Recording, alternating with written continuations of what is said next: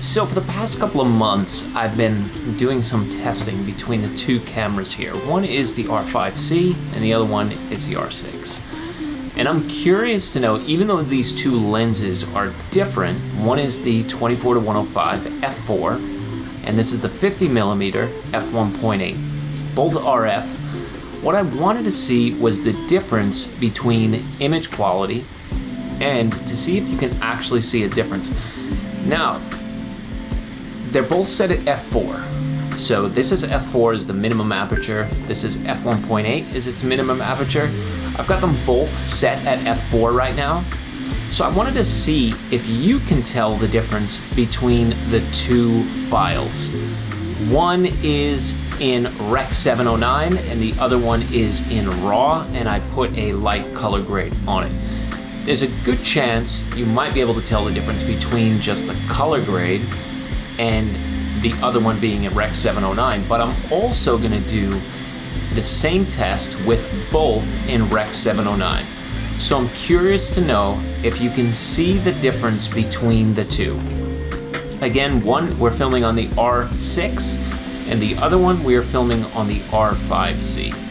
So now let's do this same test.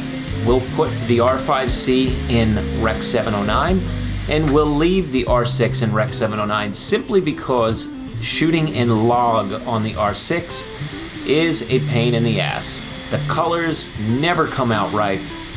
Even now that I've been using DaVinci Resolve for well over a year and a half, it is still horrific. The C-Log 3 on this is nothing compared to the C-Log 3 on the R5C. And this is a very good sensor on the R6. In fact, this camera takes amazing photos and it takes very, very, very good video. I have both the ISO set at 800. The minimum ISO, the first base ISO in the R5C is 800. And the ISO on the R6 is minimum for 800 when you're shooting in log, and I believe 400 when you're shooting in Rec 709. I wanted to keep it congruent, so I kept them both in ISO of 800. When I used the R6 for weddings, I was shooting in auto ISO. I was using the 24-105, and during my day scenes, my day shots outside, I would use an ND filter, so I was able to keep my exposure levels correct. And then when it came down to the interior shots at night, the auto ISO worked very, very well on this camera. The past two weddings I've been using the R5C. That one I'm keeping at base ISO of 800 for my exterior shots. Of course, I'm putting an ND filter on it. And then during my interior shots, when it's darker and it's nighttime and you want to get some nice quality images, I'm able to bump that ISO up to 3200. I have even put it up to 6400 and 12800. And the image quality is still fantastic.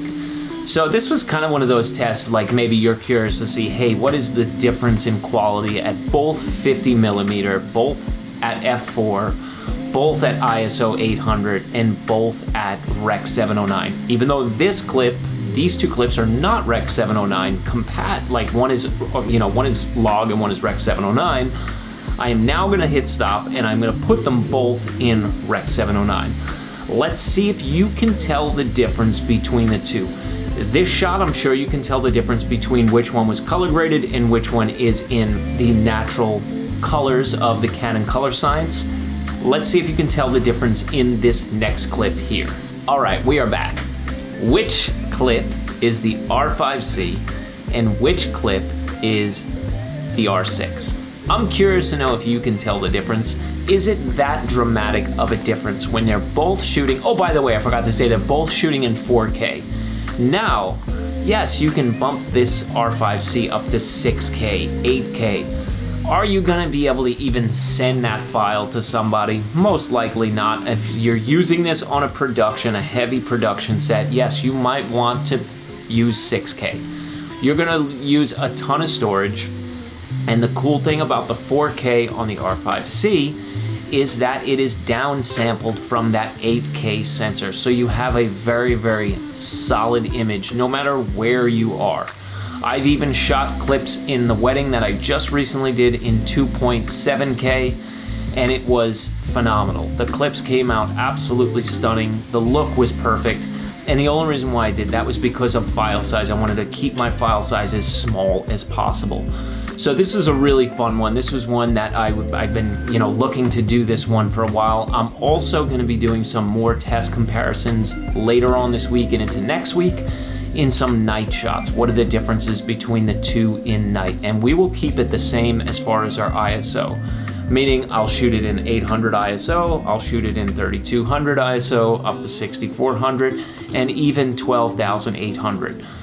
So you guys let me know in the comments which image you like the best. Excuse the 3D printer there singing its little song when it's done. You guys tell me which image quality you like the best. And I'm really curious, throw it in the comments what kind of camera that you use for your filming video. That's it from me. Stay tuned for more videos. I had made a video about my back a couple of days ago, and that is where I've been. I'm still in recovery mode here. I've got some disc issues and some sciatic issues, which has really put a damper on my creativity as well as my being able to create. But keep posted. There'll be some things coming out. Don't forget to hit the like and subscribe and the notification bell so you get notified for these videos. If this is something that you're enjoying these videos and you're not subscribed, just click the subscribe button. It's totally free and it shows me that the content that I'm making is actually stuff that you guys and gals want to see. Also, don't be afraid to throw it in the comments what kind of videos you'd like me to create within the field of photo, video, and drone, and I'd be more than happy to accommodate you on that. That's it. Test number 1 down, and we will continue this test over the next couple of weeks. Have a great afternoon, and I will see you guys soon.